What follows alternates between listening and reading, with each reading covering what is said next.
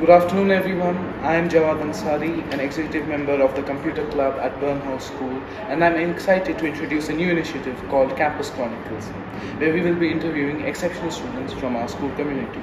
Today, I have the pleasure of interviewing Ahmed Patana, head boy, and a remarkable student in the high secondary. Welcome, Ahmed. Thank you so much, Jawad. It's an honor and a pleasure to be one of the very few guests that have graced this wonderful initiative of yours, and I'm so happy and I'm so delighted to be a part of this initiative of yours. Thank you so much, Jawad, for having me here. Ahmed, you've been a prominent figure in our school community. Could you share some of the key contributions you've made during your time?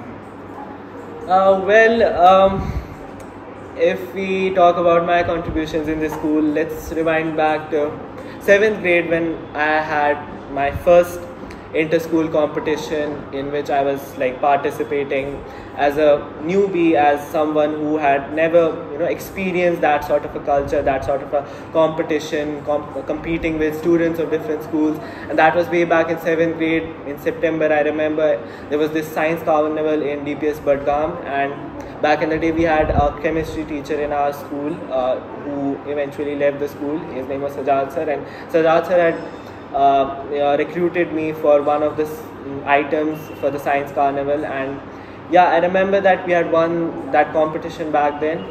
We had the likes of Daud Riaz and Kamal Muzaffar in that team, and that was my first experience. That was my first major contribution to to enhancing or to increasing the trophy count of our school. So I remember back in the day I was involved in that, and I would say next year that momentum of mine after participating in the science carnival, it kept on going and going. And I remember that 8th grade was one of my most productive years in my school career, in my school years. And I remember I had participated in various debates, in various competitions. I was even a member of the organizing committee for the English Literary Week. I was even a part of the official delegation of Burnhouse School to the National Science Congress that was held in Bangalore in January 2020. So we were featured in the Indian Express newspaper for creating a project that tackled carbon-based air pollution. So I remember that these contributions of mine, they have led me to become who I am today. Although I didn't get a chance to extensively use my potential, to use my skills, to use my talents in 9th grade and 10th grade, as you all know, because of COVID pandemic. But as soon as the school resumed, I started getting involved in extracurricular activities in school itself. I participated in the prestigious nano-nagal debate held at Presentation Convent every year for the past 2 years, and last year we were second runner-up. We stood third in that competition, in that debate. So yeah, it's been a hell of a ride back. Looking back till now, it's been amazing. And yeah, I think all of it has culminated to what I am today. I think that each one of that experience has led me to eventually lead the student council today. So yeah, That's a very impressive track record.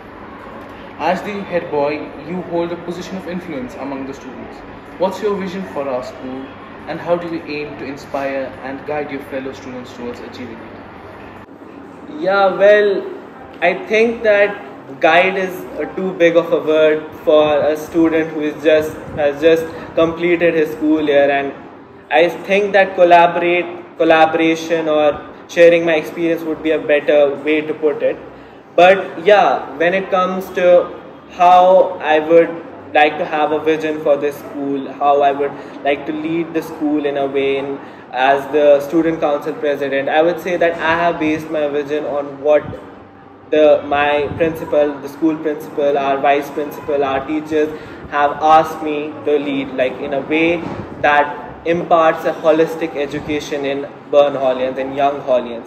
I feel that there is a legacy that has been built by our previous our seniors, the alumni of this institution, our teachers, the previous principals, the previous vice principals. They have built a legacy. They have built a tradition for successive generations to be followed. I feel that Burnhall has the heritage of imparting a holistic and a comprehensive education model in a student. So I feel that I intend to carry forward that legacy. I intend to make sure that each student feels that he's being heard. Each student feels that the innate talent in him, it's being fostered by various resources, through various resources that have been provided by this institution to him. So yeah, I feel that that's majorly how I would like to tackle this, how I would like to have a vision for this school.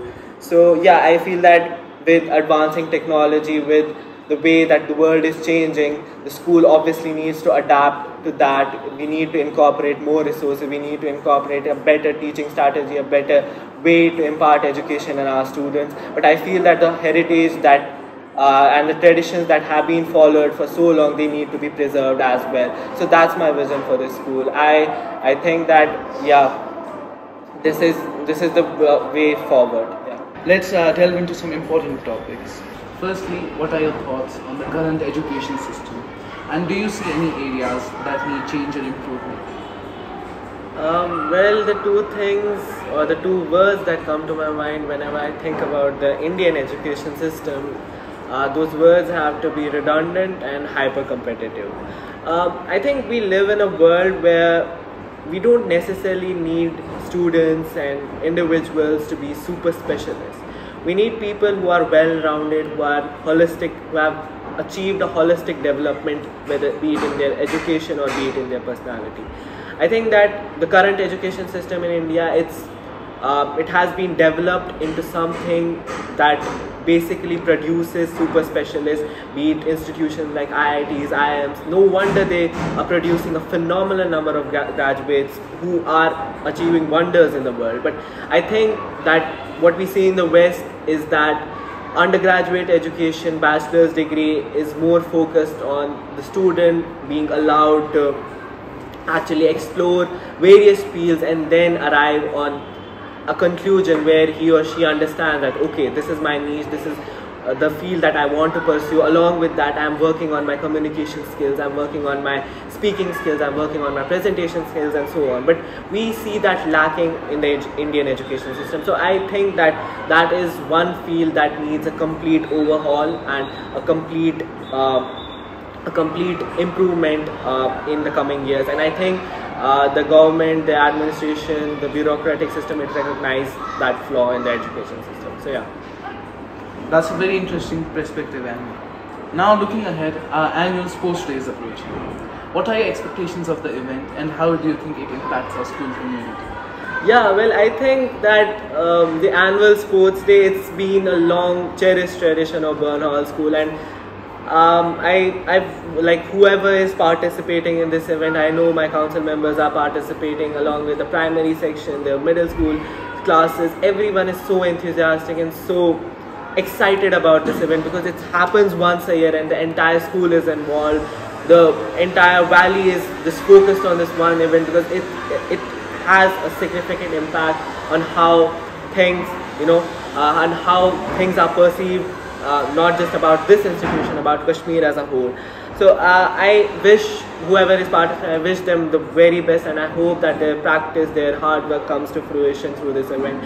And yeah, I think that if we market this event, this mega event in a proper manner, Burnhall can emerge as a hallmark of innovation and talent and initiative in Kashmir, because I think that this event, it can bring a significant change in the perception that Burnhall has and the ways that Burnhall is being perceived by the world. I think it has the potential to show how talented Hallians are and to show how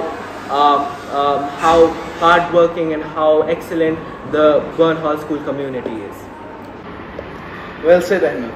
Lastly, there's been talk about establishing an editorial board for our school.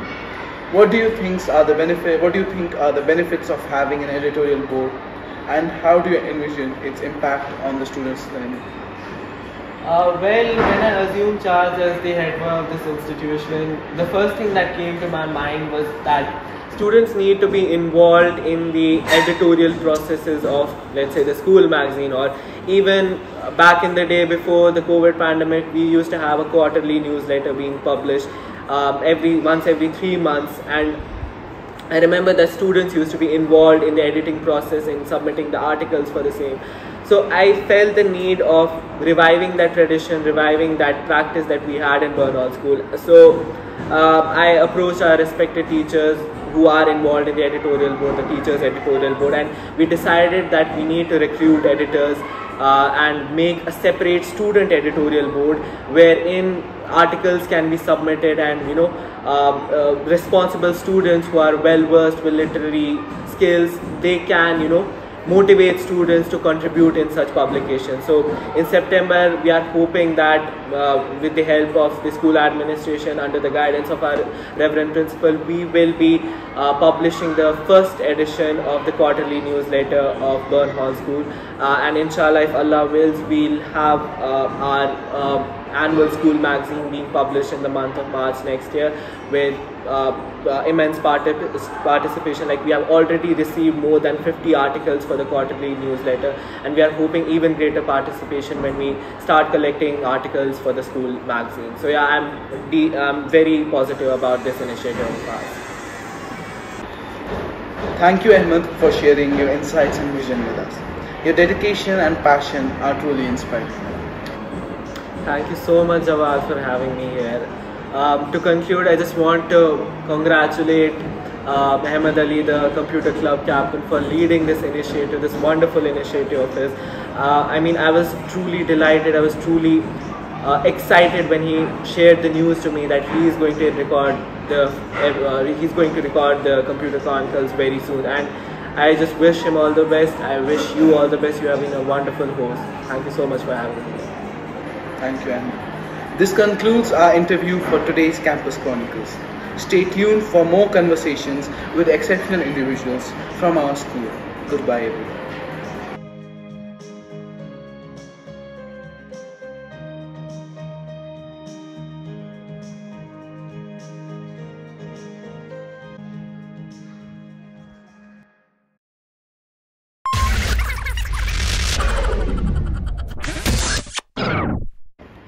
Thank you, Ahmed, for sharing your insights and vision with us. Your dedication and passion are truly inspiring.